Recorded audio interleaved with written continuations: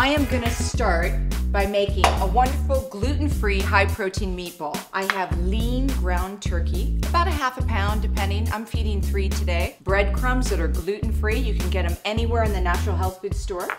We have milk, 1 egg, fresh parsley. That's all you need. It's a great taste, it's easy, it's high protein. You mix it up.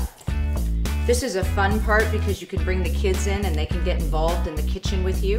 You lay the meatballs on the foil and you bake them at 350 for 15 minutes, just like so. So we're gonna go over here and I'm gonna show you how they look coming out of the oven. They're really delicious. I put a little bit of parsley in the middle to make them look pretty.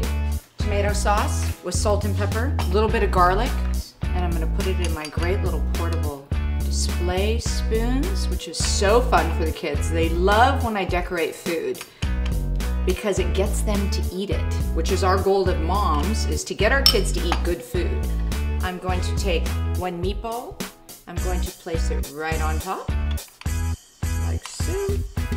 I use Parmesan, fresh Parmesan, and I grate it for the whole week, which is great, and I put it in a Tupperware. Throw it in the kitchen and I use it all the time, which is so easy and quick because when you come home from work, you just don't have a lot of time.